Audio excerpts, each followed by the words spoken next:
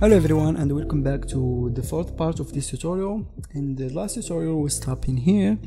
We added some shatter glasses, and I added this part in here. It's the same thing as we did for this part in here, as you can see, and I put them in a group. So that's what we did. Now we're gonna continue make a thing fly around this clock. So we're gonna create a new layer, and I'm gonna try to create these numbers that we clone and hide them in some of the parts of the tutorial. I can't remember, so I'm gonna start with this one. So we'll grab the pen tool, and I believe this one is the third number. So this is 1, 2 and 3, so that's what we need to create. So I'm gonna create it from here. So I will one click, and I will make a line like this.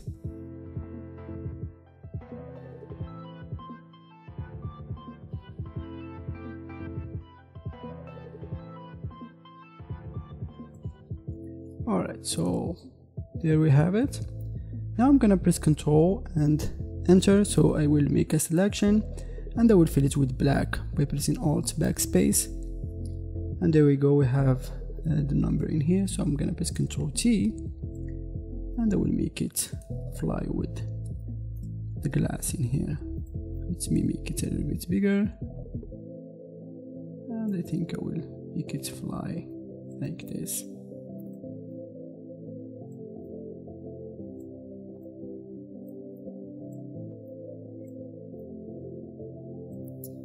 Alright, that's like that.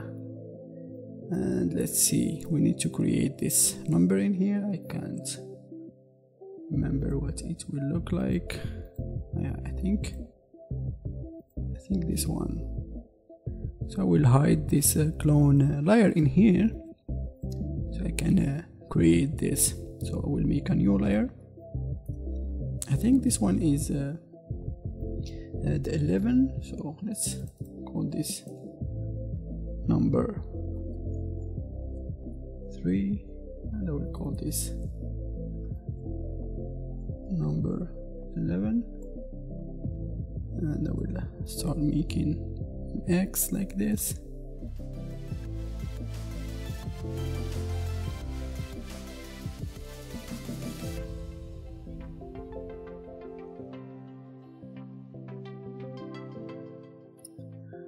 Alright, so something like this. So I'm gonna press Ctrl Enter again, so I can make a selection, and I will fill it with black by pressing Alt Backspace. And I think I missed this part in here, so let me quickly create it. So I will fill it with black too. And there we go, we have this in here. So I'm gonna press Ctrl T, and I will make it fly.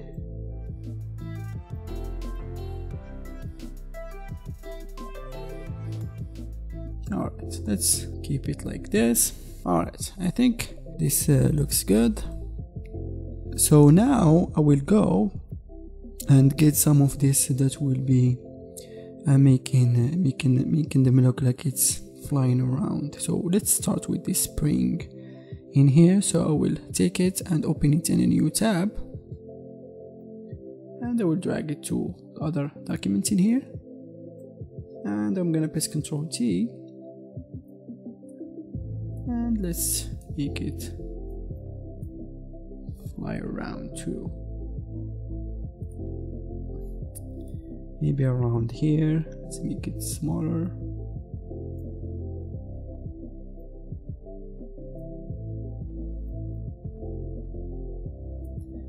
Alright, I think it looks good. Alright, now let's go back and let's choose this one in here, and let's move it to the other one, and close this, and I'm gonna press Ctrl T, and I will make it smaller again.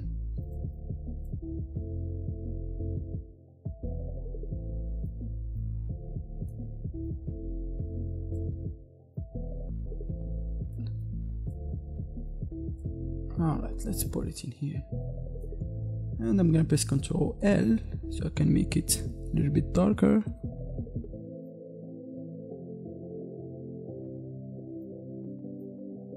And I will do the same for the other spring. I'm gonna press Ctrl L.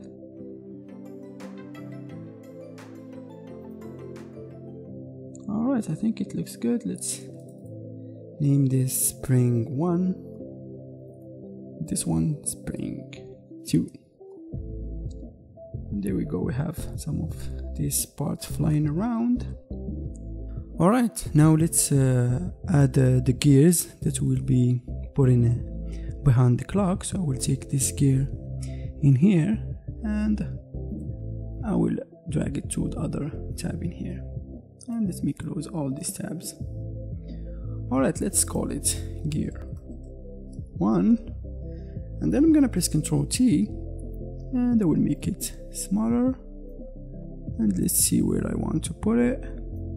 So the idea is to make this gear look like it's behind the clock, and also I want some part of this gear to be shown in this hole and also in this. So let's see the right place. I think it would be, let's make it around here.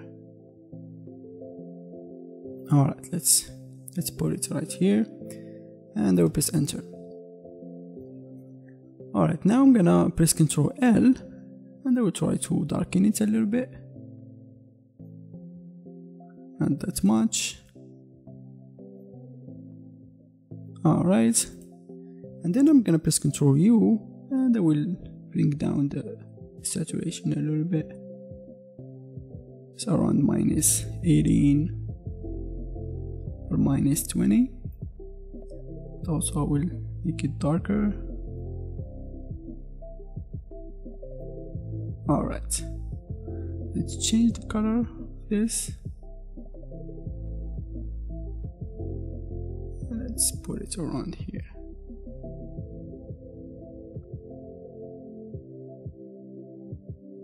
Alright, and I will press OK. Alright, now I'm gonna make a black layer mask to it. So I will press Alt and one click on this layer mask icon, and as you can see this will make the layer mask black, which will hide these gears in here. Alright, now we'll grab a brush and I will start revealing this gear here. Let's choose a regular brush first and make the hardness around 100%.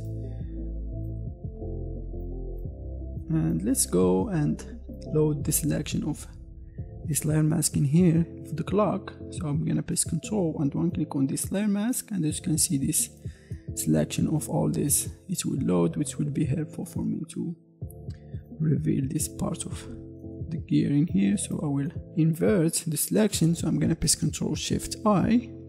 As you can see this will invert it, and I'm gonna start revealing the gear using white as my foreground color.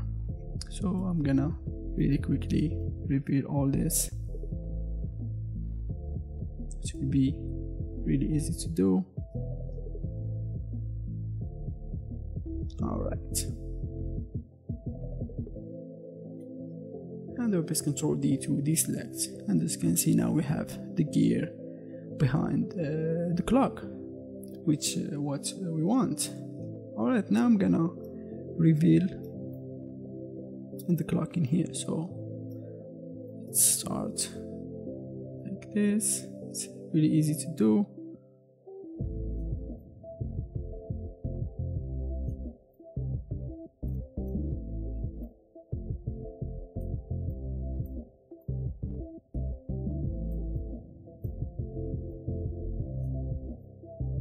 Try to make it look like there's a shadow with the clock in here, as you can see, and I will do the same for the other part in here.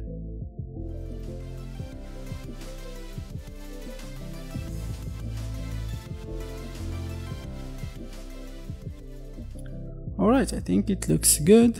As you can see now we have the gears behind the clock in here, and that's what we want. Now let's go ahead and open this gear in here, and let's make it look like it's flying around. So I will take it and drag it right here, and I will call it gear 2, and I will press Ctrl T, and I will make it smaller, and let's put it just right here.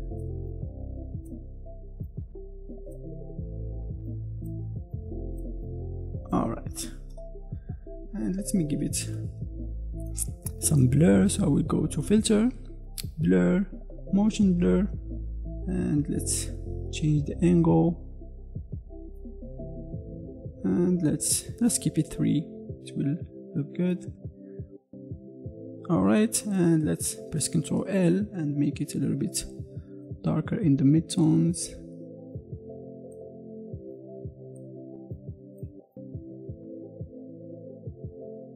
Alright,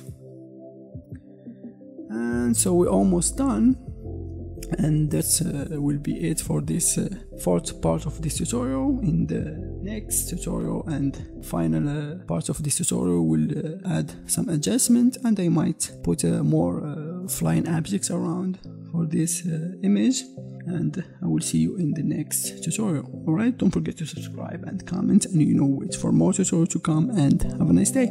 Thank you for watching.